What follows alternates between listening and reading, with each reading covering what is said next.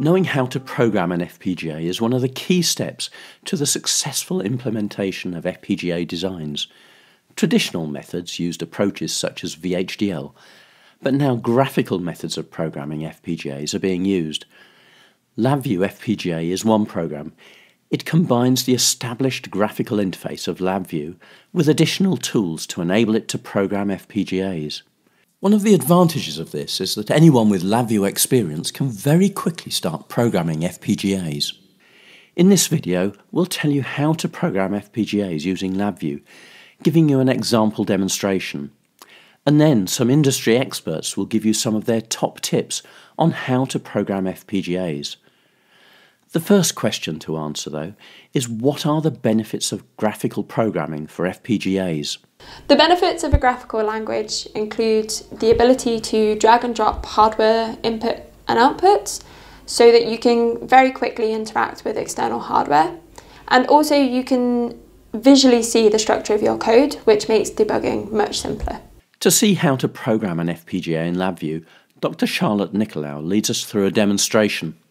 Here we have a National Instrument Compact Rio, which contains a real-time processor and operating system, an FPGA, and modules to do signal input-output. We're going to be using the thermocouple and strain gauge, as well as the LEDs on this disc for this LabVIEW demo. Here we have our LabVIEW project, where we can see our various hardware targets and store our code. We can see the laptop that I'm on, as well as our Compact Rio, where we can add code to execute either on the Compact Rio itself or the FPGA. Here is some FPGA code, and we can also see all of our inputs and outputs from the hardware modules. Every piece of LabVIEW code is known as a VI and has a front panel, shown here, and a block diagram. I'm going to open the block diagram where we put our actual code. I have already added some simple mathematical functions which I'm going to build on. First, I'm going to read from my RTD, which is a very simple process and there's no programming needed. I just drag my RTD input onto my block diagram.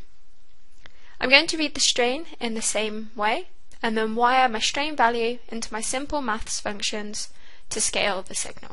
Now I want to send my raw temperature and strain values to my Compact Rio or host for display and analysis.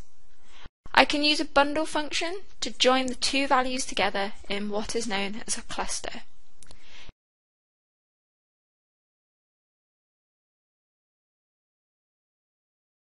If I right click, I can create an indicator on my front panel. So now if I go back to my FPGA front panel, we can see the two values that I want to send to our host. Anything on the front panel can be written to or read by the FPGA or the host target, so they can communicate. I also have the option to stream lots of data in a FIFO, but I don't actually need to send that much data with this application.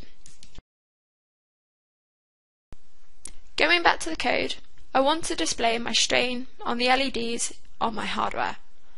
I have a code block, or a sub-VI, as they're known in LabVIEW, that I can drag onto my code that will write my scaled value to the LED row A.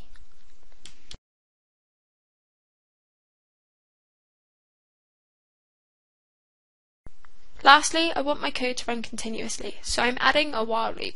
I drag it around my code and everything inside it will repeat until I give the loop a true constant. If this was a critical application, I would want my code to run indefinitely on the FPGA. So I'm going to wire a false constant into the loop so it never stops.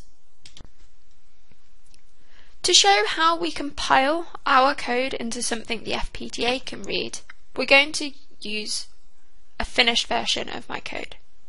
I've added a little bit more code to read the scaled temperature value from my host to output on two rows of the LEDs. So now the temperature goes from the FPGA out through the front panel to the Compact Rio host, gets scaled on the host, and then sent back to the FPGA through the front panel to light up the LEDs. If I switch to the front panel, we can see that we have our scaled temperature value visible. Now we need to compile our code into a bit file. which is what the FPGA uses to configure its circuitry. I do this from my project. Here I have some compilation properties that I can easily configure, like name and location. I can also specify what my highest level VI is, and LabVIEW will automatically include any direct dependencies, so I don't need to worry about it. Clicking Build then asks me where I want to compile my code. I can choose to compile on my laptop, or a networked computer, or even use the dedicated LabVIEW compile service, which is what I'm going to choose here. If I click OK, it starts to compile, which can take a little bit of time. In this case, it took about 12 minutes. Now to deploy my FPGA bit file and run my application, I'm going to open the host code. We can see that it's collecting my temperature and strain readings. In our code, if I open it up, you can see that we are referencing our FPGA's front panel, where we read the temperature and strain. The temperature then gets scaled using MathScript code and sent back to the FPGA. If I push the strain bar on my hardware, you can see the values change on my front panel and the LEDs light up on hardware.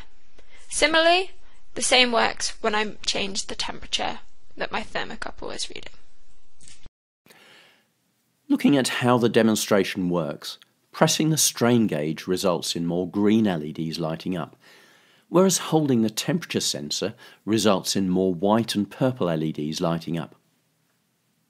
Having seen a basic demonstration showing the concepts of programming an FPGA in LabVIEW, here are some top tips from industry experts to enable you to program more easily with less issues. The big thing for me is that it's still just LabVIEW. So focus on the basics, focus on the things that you know, and transition them across to the LabVIEW FPGA environment. One tip that's important to think about is the memory usage of your FPGA. So there is a finite amount of memory on your FPGA, and if you try and put too much code onto it, you're going to produce an error. So benchmarking, I think, is really key. Being able to have that datum and that kind of solid 0 point is really important consistently across your code. So definitely benchmarking. Other things that are important to consider is the synchronization. If you have lots of different algorithms running on an FPGA, then you need to synchronize them, and there's functions to help you do that.